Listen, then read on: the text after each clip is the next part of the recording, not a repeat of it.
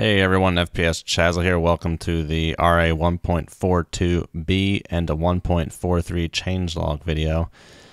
So I'm combining these because the 1.42B one wasn't too extensive and the 1.43 was also short. So the first change up is that a few Russian torpedoes have different 3D models here. We have the 6576, got the 5365K. Let these 3D models circle around here a little bit. That is the correct button. 5365KE. I think the K and the KE have the same 3D model there. Got the 5365M, the same model as well.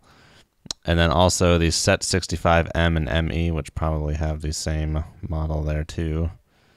That is interesting. There's a Set 65 and a Set 65E, but I'm not seeing a Set 65ME. Well, there's your Set 65E. So now we're in 1.42B. Let's check out the 6576 3D. Yeah, it's definitely different looking. I think prior it was using the stock model. 5365K. That model's looking the same. That's interesting. What about, I think I did KE that time. What about K? And then M. Yeah, they seem to have the same model as before. And then the Set 65, which was referred to as Set 65M and ME in the changelog, but it's just, there's no M here. So let's see about this one. Yeah, that's different, all right. So there you go. New models for those torpedoes in case you launch one and are like, did I launch the right torpedo? Also included with RA 1.42B, we have on the right here the revision 3.8 of the RA weapon info guide. It was at 3.7 for a while. I just skimmed through it. There aren't... I'm not completely sure of the entirety of the changes, but this table of contents has been reformatted a little bit.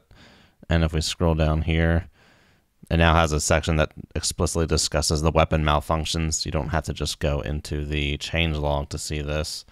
Yeah, that's all I've seen for now. So, you know, you'll probably notice, you might notice differences as you go through and look at some weapons and their functionalities again. So if you see any of those differences, feel free to leave them in the comments below.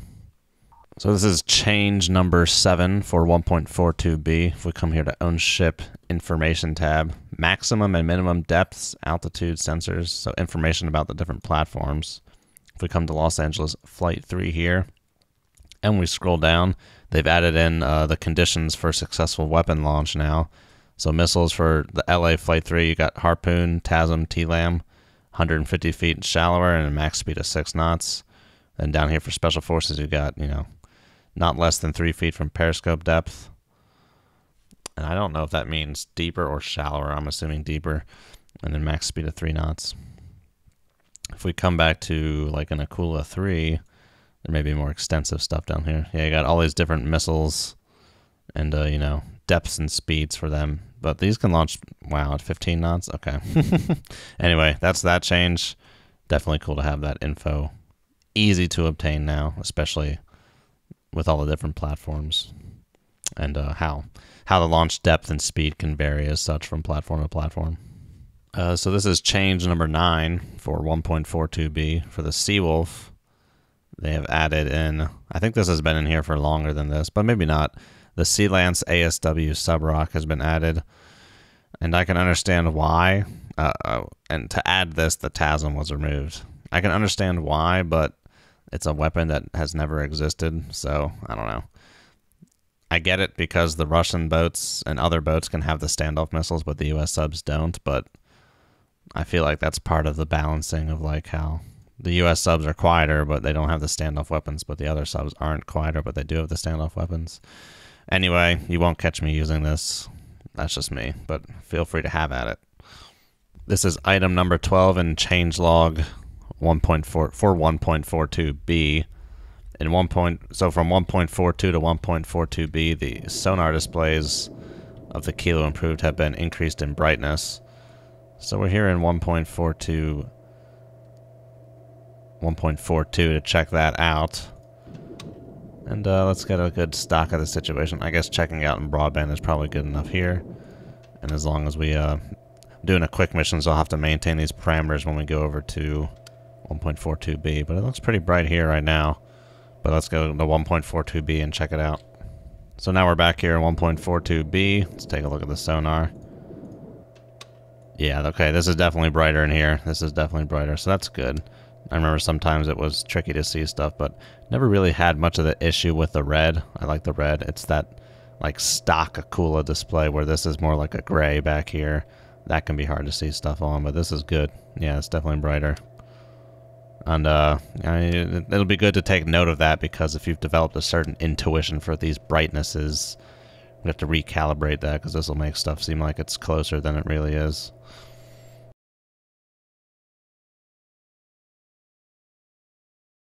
So in 1.42, you were able to put UGSTs into the external tubes, but they've changed that now.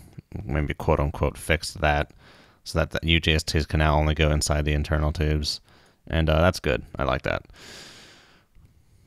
Even so, still having 8 tubes, you still got a pretty nice setup with the Akula, not having to worry about what's actually in your tubes, having to wait for that 18-minute loaded tube reload time. This is item 18 for 1.42B. Stadimeter crashed to desktop issue resolved. So if we go through here and go scrolling through some stuff, we might get ourselves to a CTD here at some point. Definitely experienced this issue before, and I feel like this came up in the last changelog video. Doesn't seem like it's being an issue right now. I know sometimes it seemed like it may have been platform dependent. I'm not even sure if I've gone through all the ships yet. I probably have. So let's go ahead and check this out on another platform. Have I gone through all of them yet? I don't know. Where did I get this issue before? I'm on a skipjack right now. I feel like I've gotten this on the Seawolf, so let's check out the Seawolf then. Alrighty, we're here in the Seawolf. Let's just frickin' check it out. I think if we're like... Oh, well, it's going slow at least. It's going really slow. I think this one is limited to a certain class. It may not have been this. We may have to go to the 688. Anyway, they said... The point of it is that they said it wasn't completely fixed in 1.42B. It's definitely like going slow at some point. Let's go ahead and check this out with the 688i. Alrighty, we're here with the 688i, and I definitely got a crash to desktop with this in my frickin' when I was doing a Sever Morse mission as the 688i. So let's take a photo and try and recreate that situation, and let's just frickin' start going through them. See if we get a crash to desktop here. And we'll just click through them here. Let me just make sure I'm watching where I've been.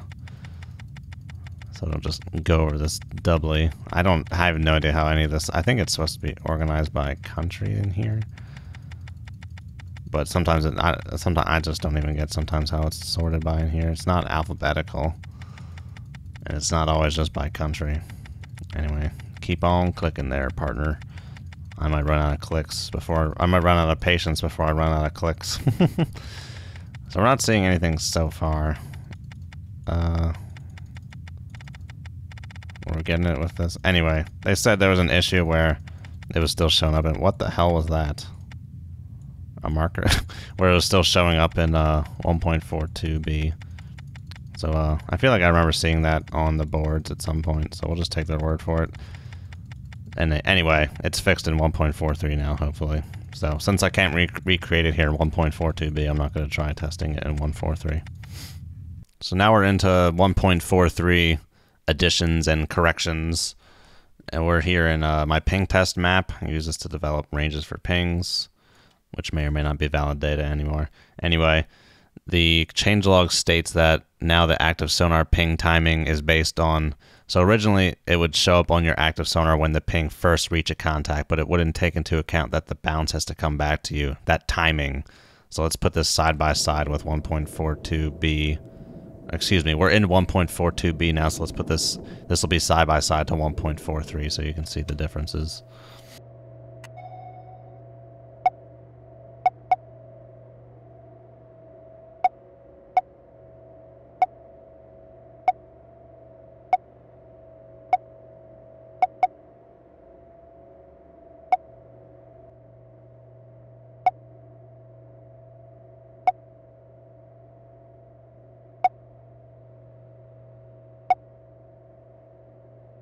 So we're here in 1.42B. There was a correction in 1.43 where this is number 7 in the changelog, where the MAD profiles of the Alfa, Sierra 1, and Sierra II SSNs were corrected, so let's check it out here in 1.42B.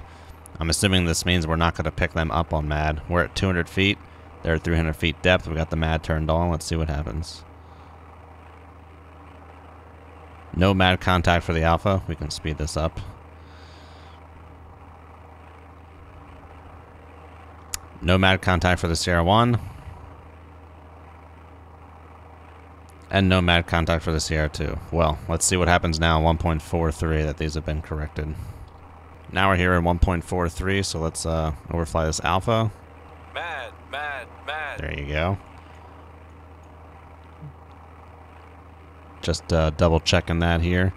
Let's come up over here and speed this up. Come over up to the Sierra 1. MAD. And then finally for the Sierra 2.